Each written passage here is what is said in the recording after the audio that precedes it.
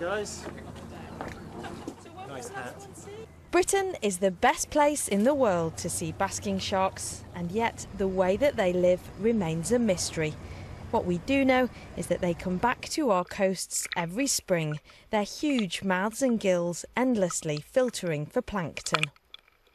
I can't believe we know so little about this species. This is a huge animal. It lives in the seas of a highly developed nation. We love the sea, we study the sea, we're constantly out in the sea looking at them, and yet we know very little about them.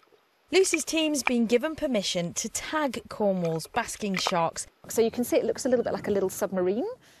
And by learning about where they go, they're hoping to understand more about their behaviour and work out why numbers appear to be so inconsistent.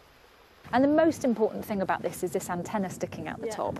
And the antenna is transmitting data up to a satellite above us. There are actually 6 satellites that can hear this tag. And all the tag's doing really is going, I'm number 754, I'm number 754 or whatever.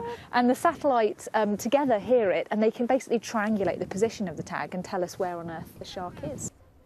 Which might have been useful because we couldn't find any. Though some other locals did come to say hi. I counted 11. 11? Yeah, I've had 11 as well. Seeing those dolphins was absolutely amazing. But no sign as yet of any basking sharks. I've been told, though, they can be huge, bigger than the length of this boat, up to around 12 metres. But they wouldn't be interested in eating us. No, it's this that they're after, plankton. And in order to survive, they'll get through around 1,500 buckets of water every minute.